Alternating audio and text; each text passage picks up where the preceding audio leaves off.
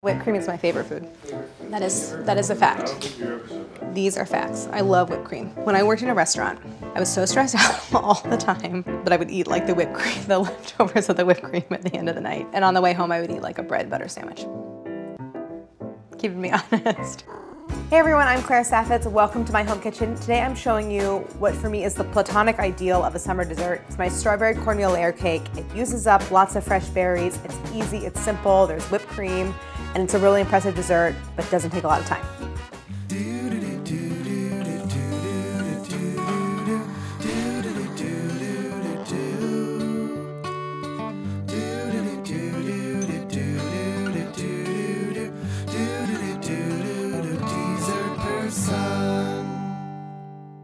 I call this a layer cake, but really it's just one cake that you bake and then you split it into 2 layers. So it's not like a really elaborate layer cake where there's like 6 layers and there's lots of construction. It's really a pretty rustic dessert. It's just a cake that's split and filled with berries and cream. So we're not making shortcake? No, did you think we were making shortcake? I did. We're not making shortcake, but this recipe gives you the same thing that I think shortcake gives you. It's like there's fluffy parts and crunchy parts, and then there's lots of cream and berries and juices and what's not to like. For the cake itself, I have all-purpose flour, cornmeal, buttermilk, room temp, baking soda, vanilla, baking powder, salt, sugar, of course, 2 large eggs, 10 tablespoons unsalted butter, a lemon that I'm going to zest and juice. Zest goes into the batter, juice goes into the strawberries. And then for assembly, I have 2 cups heavy cream, a little bit of extra sugar, and a bunch of strawberries. It's a handsome lemon, though. Not really. So cute. For special equipment, I'm going to use a hand mixer. The recipe, I think, originally is for a stand mixer. You can use either one. And then it's just a 9-inch cake pan. Make sure you're using one that has at least 2-inch sides, but that's it. So the first thing I'm going to do is sort of like a little pre-step in the cake making process, which is I'm going to hydrate the cornmeal. This cornmeal that I have is kind of like a medium grind. It's not really that coarse, but it's not that fine. And I'm going to mix it with my buttermilk. And this step just kind of helps to soften the cornmeal a little bit. It doesn't fully soften it, like it's, it doesn't cook it. But I just like to mix it with the buttermilk or the other wet ingredients to give it a little bit of a head start because it doesn't soften that much in the cake itself. And so to that, this is my wet ingredients, I'm going to add my vanilla. So, you don't have to like do this particularly far in advance, just as the first step, give the cornmeal a little bit of time to hydrate while you assemble all the other ingredients. I have a little bit of butter here. I'm gonna grease this really well all around the bottom and sides. I'm gonna press my parchment round into the bottom, and I like to smooth it really carefully, eliminate air bubbles, and then just brush it with basically whatever butter is left on the brush. This will make it very easy to turn the cake out. I'm gonna set that aside. Now I'm going to combine my dry ingredients. This is 1.5 cups of all-purpose flour, a tablespoon of baking powder. This cake has a lot of baking powder because I just want it to be really light and fluffy. I always add baking soda because it does help to lighten the cake a little bit. So that's 1/2 teaspoon. Then my kosher salt. The recipe says 3/4 teaspoon. I think it probably needs more, like 1 teaspoon. Whisk that together. How is it having a dishwasher directly underneath you? The dishwasher has saved my life and my marriage, probably. Okay, so now, starting our cake assembly. I have my sugar, 3/4 cup, and I'm going to zest this lemon into the bowl. So the recipe calls for like 2 teaspoons of finely grated lemon zest. That's the better part of a medium or large lemon like this, so I'm not gonna measure it. And then, in recipes I like when there's sort of a certain amount of symmetry, so I use the zest in the cake and then I juice it and use some of the juice to macerate the strawberries. So hold on to the lemon. Then I always do this little pre-step. Anytime I'm incorporating citrus flavor into a cake, this is a step that I do before I cream the butter and sugar, is I massage the zest and the sugar together with my fingertips. I mean, the idea is that the sugar crystals are kind of sharp and they cut into the zest, and so immediately, like, the aroma hits you. You can definitely taste a difference side by side when you have a cake where you do this versus if you just mix the zest in with the other ingredients. I have 10 tablespoons of unsalted butter. I'm gonna start on low just until everything's combined and then increase the speed. And I want to beat it until it's really light and fluffy. That's going to help give the cake a light texture.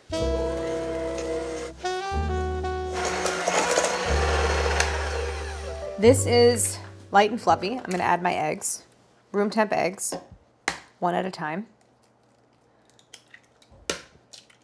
I'm going to beat well after each addition. You want it to emulsify in and stay light and fluffy. So giving everything a scrape. And the next step in the cake making process for a butter-based cake like this is to add the wet and dry ingredients, alternating, but you start and end with dry. So I'm going to add about a third of the dry ingredients. So just mix on low, just until combined. And then I'm going to add half of the buttermilk and cornmeal mixture. Then half of the remaining dry ingredients. Okay, remaining liquid. Then can I add the remaining dry? I always like to do the last bit of mixing by hand with a spatula. I want to get at the bottom where there might be some unincorporated, like buttery areas. Then this goes into the pan. I always smooth it because I want to make sure there's no air pockets and I just don't want like a lopsided cake. The more even it is, the more even the layer will bake. So this will bake for 40 to 50. My oven is on 350 and I'm going to bake it on the middle rack. The cake has had a nice long cool down. So when I feel the pan, it's completely cooled on the bottom. So we are ready to assemble. One thing I'm going to do is pick out some of the, maybe 5 berries or so. And this is a trick that I use when I'm assembling a layer cake that has a lot of fruit and cream in it. It's like one thing I don't want to have happen is when you go to cut a slice, because of the light whipped cream and everything, that you like end up smushing the layers together when you go to cut. So I do this thing where I make like little stilts for the cake. I'm basically going to trim these berries to about the same height. See how they're all going to stand up like that? So the idea is that on the bottom layer of the cake, I'm going to place these strawberries like this, and then the top layer has something it can kind of rest on. So I'm going to go to slice it, I don't just like squeeze out all of the filling. Our neighbor told us recently that she used to find wild strawberries on our property, which is very exciting. I hope that we find them. So to this I'm adding 2 teaspoons lemon juice. This is from that lemon that I zested earlier. Often with macerating, there's like a little bit of liquid added to kind of jumpstart everything. It could be citrus juice. It could be like a little wine or liqueur, something like that. But I like the acidity of lemon with strawberries. That's what I want. So I'm going to toss these together. And I just want the strawberries coated. That doesn't have to be mixed beyond that. So while that sits and the sugar will drop the juices and then it will dissolve. So it will make this kind of reddish syrup. I'm going to show you how to tort the cake. That means separating it into 2 different layers. When I cut around a cake, I always apply a little bit of pressure with the blade outward against the pan. And that's to make sure that the knife stays flush and I don't end up like cutting into the cake anywhere because I want a nice smooth edge. So I'm kind of leveraging it outward. And remember, I have that parchment under there.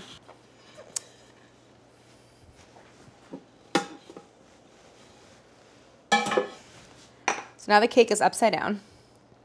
I'm going to peel off the parchment. And now I'm going to re-invert onto, you could use a cutting board, you could use like a cake pedestal, that's not really necessary here, just something level.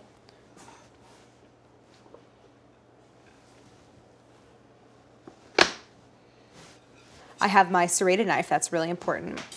And I am going to, at first, use the knife to mark sort of a shallow score mark all the way around the cake at the midline. So I'm going to rotate it, keeping the knife horizontal, parallel to the work surface. That's important. And I like to kind of get down on eye level with it. So I'm going to just eyeball that midline and rotate the cake, making sure that I am keeping the knife pretty much in the same position. And this is going to basically make like a guide for me as I go all the way around and I actually cut through the cake. Okay, so I have that line. I can see it all the way around. And that line also kind of gives a place for the knife to rest. So I'm going to start to cut through. I'm using like little short sawing motion. So now I've separated it. So I'm going to take the top layer off, just slide it off. I'm going to use the bottom, the upside down cake pan as a little landing pad for the top layer because they're delicate. And now I'm going to take the bottom layer and put it onto my serving plate. You can see this is a really nice cake. It's like really moist. It's really flexible. So now I have my macerating strawberries. You can see they're already starting to look juicy and there's already some liquid in the bottom there. And all I have left to do is whip my cream. I have 2 cups of heavy cream. I'm using this giant bowl just because my other bowls are in the dishwasher and I don't use one that's too small. Better too large than too small. You do want a fairly large bowl for 2 cups of cream. And likewise, the beaters are in the dishwasher, so I'm using the whisk attachment, which I never use, but actually is pretty good at whipping cream. So I'm gonna start on kind of low, and as it starts to thicken, I'm gonna increase the speed. And this cream is unsweetened. I'm not adding any additional sugar. There's plenty of sugar in the cake and in the strawberries. Okay, so now this is getting thicker. Once it starts to really hold the trail of the whisk, or the beater, that's when you know it's getting firmer. Okay, this looks good. This is somewhere kind of between medium and firm in terms of the texture. You can see that. Like it's still kind of sliding around, but it will hold its shape. Okay. Ooh, put it over your head. No. Not gonna put it over my head, Vinny. Here are my stilts. I don't know if stilt is the right word to describe this. My supports. Pylons. My pylons. And I'm putting the strawberries before the cream for a couple of reasons. One, I think it leads to like better stability when you put the top layer on. But also I want some of those juices to like drizzle and dribble down to soak the cake. So I can just kind of pour some over. So I want some of the berries peeking out around the edge so that you see them. Then about half of the cream. And I like to let the cream like drape itself. Like I've learned from like my friend Sue and other food stylists that I've watched working, like the less you kind of fuss with it, the better it looks. And then I'm gonna just spread this around a little bit to make it even. I don't put it quite up to the edge because when you press that other layer on top, it will like squish out the cream a little bit. Now, top layer goes on and I just can slide it sort of off of its little platform. When I lift up a cake layer, I spread my fingers all the way out, almost like a spatula, to be able to lift it without breaking it. Now I'm gonna top it with the remaining cream and berries, but I'm gonna go cream first. Berries on top. Just visually it looks better that way. Let it kind of drape onto the surface. So because of the rustic look, rather than like my offset spatula, which I use for being really precise, just gonna spread this with the back of the spoon. Berries go on top and just kind of letting them like fall gently onto the cream. This is definitely a cake you don't want to like fuss with it a lot. It's kind of hard to bake with things that are super ripe because you just want to eat them.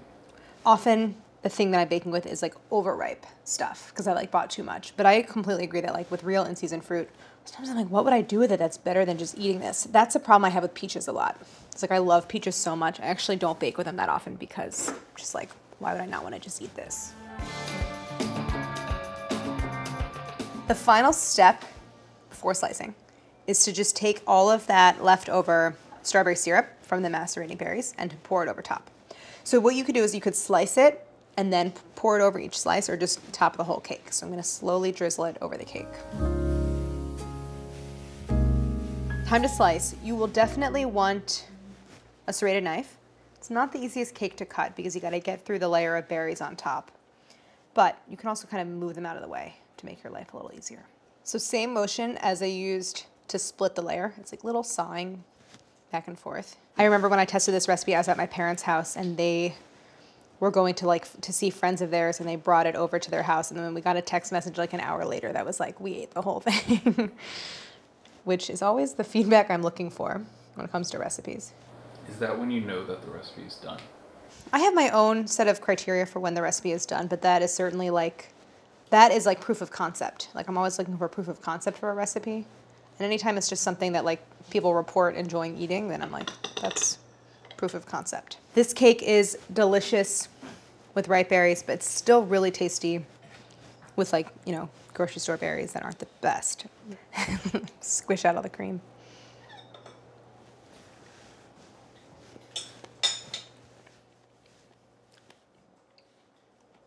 The cake has like real substance to it from the cornmeal, and I love the texture that it gives. It really will give you, I think, a shortcake kind of texture when you try it. And then of course, the combination of berries and cream. Classic for a reason, can't go wrong. But it all comes together here, I think, in a really special way. So good. This is my favorite kind of summer dessert. It's loaded with fruit, really, really simple, comes together easily. I hope you try it. Make it with seasonal fruit all summer long, from strawberries to blackberries to stone fruit. It's really fun to bring you beautiful fruit-focused summer desserts on our Dessert Person channel. And don't forget to like and subscribe.